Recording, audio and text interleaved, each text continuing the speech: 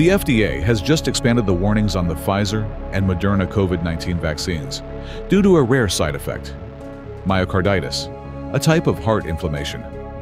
This condition, although usually mild, has primarily affected young males since the vaccines were rolled out in 2021. Previously, the warning focused on boys ages 12 to 17.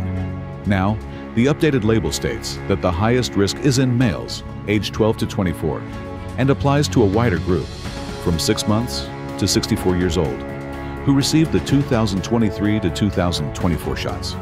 The rate? About 8 cases per 1 million people vaccinated. The FDA had asked both Pfizer and Moderna to update their labels back in April. Interestingly, this update might conflict with earlier data from other U.S. health agencies, so there could be more debate to come. Stay informed and stay safe. Hit like if you appreciate straight facts, and follow for more fast health updates you can trust.